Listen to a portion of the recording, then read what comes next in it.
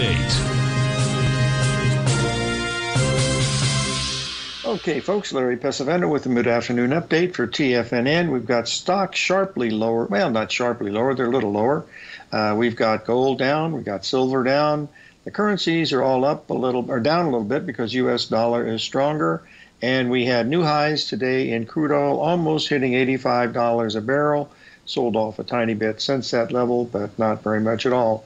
The main thing to pay attention to, folks, is these markets are going up and going down all the time. One day up, the next day down.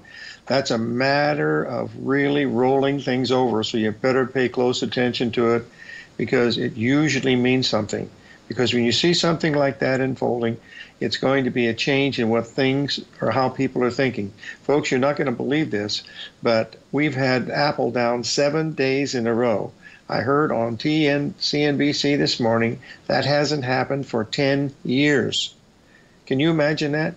10 years. It's never gone down 7 days in a row. Really, really amazing. So let's keep our eye on the ball because there might be some changes coming in these markets and we're going to be able to see. We see what's happened to Eli Lilly. You know, it's up 22% yesterday, up another percent today. And they're going to be talking about a drug that's for diabetes and also for weight control. I can see the dollar signs flashing in Mr. Hicks's eyes, the CEO of Eli Lilly, because they like to go for the big bucks, and that's most probably what they'll be doing. They'll bring it out. It'll probably be something like $1 a pill, and you take 4 a day for the rest of your life. I shouldn't say that, but anyway, it will be expensive to take care of the fees of research.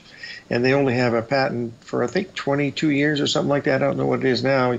Years ago, that's what it used to be, but we'll have to wait and see. Anyway, pay attention to what's going on here because, you know, we had one of the strongest days in the Dow here the other day. The next day, it was down making new lows. Last night, it rallied really strongly and then made another new low. So where things could be changing there on Wall Street. So let's sort of pay attention to what's going on, and you'll have a pretty good idea of what we're paying attention to here at TFNN. Our guest today is going to be none other than our good friend, holy cow, what happened to the data? Shut the front door. We'll be right back, folks. 877-927-6648.